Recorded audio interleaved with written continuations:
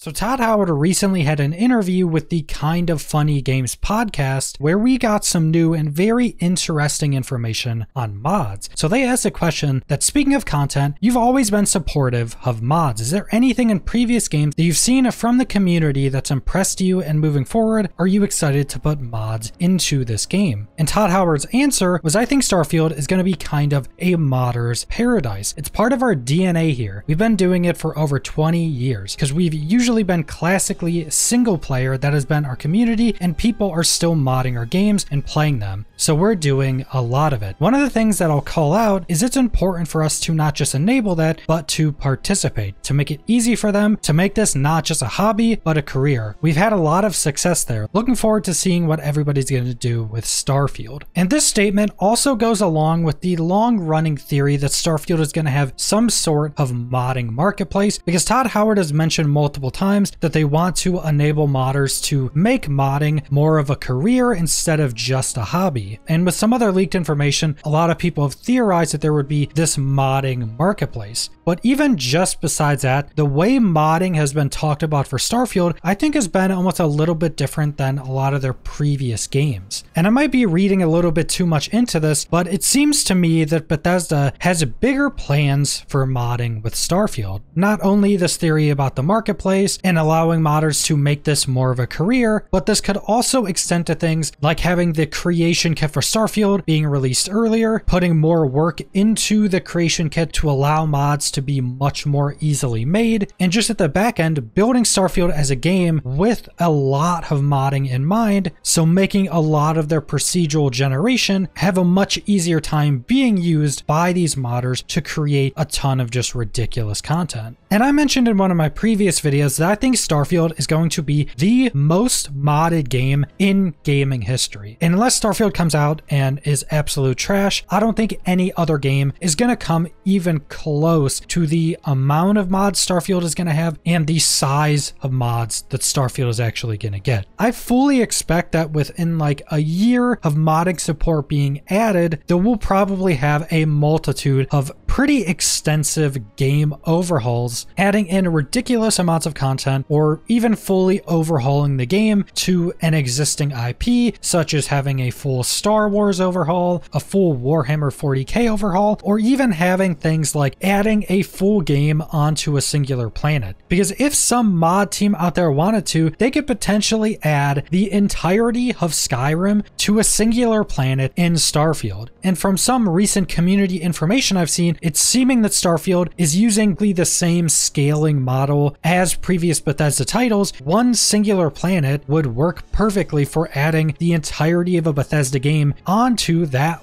one planet. And even looking past just these massive overhaul mods, there is so much opportunity for smaller mods to extend the gameplay in Starfield. There could be extensions and additions to the outpost system that basically allows you to build any settlement anywhere. There could just be massive additions to this, having different themed building sets, allowing you to build in new ways, and even a little extension on that. I'm fully expecting a mod at some point to expand upon the outpost system, allowing you to create your own space stations out in space and fully customize them like you could an outpost on the surface of a planet. There's going to be massive upgrades to the weapon modding system, adding in just tons of different weapons from any other game or any other time period you could think of. There's probably going to be full survival mods, turning the game into just this massive survival crafting game with tons of different elements you have to track at all times, like oxygen and health and injuries. And then there could be massive upgrades on the shipbuilding system, even extending the outpost system into shipbuilding to basically allow you to create massive flying ship customizable bases on them. There's basically an infinite amount of possibility in the modding of Starfield, even much more so than any other previous Bethesda title. And to end off this video, I saw one of the most interesting mod possibilities where someone could build